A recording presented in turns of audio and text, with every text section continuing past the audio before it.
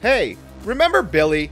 He was the Native American soldier who was part of Dutch's ill-fated encounter with the Ucha hunter. He's always been a mystery when it came to the elite team, but now Prey may have given us a clue to his character. In Predator, Billy seems to know that their foe isn't human before anyone else. He tells Dutch that he is scared, and that the beast in the jungle is no man, and that they are all going to die. What if it's because he has grown up hearing the tale of the time his ancestors' whole tribe was almost wiped out by an evil spirit that hunted men? When he stands to fight, he wraps his medicine pouch around his hand. Could this be the same medicine pouch that once helped Naru defeat the feral predator? Could she have passed it down to her children with the promise that it would give them protection, and then them to their children?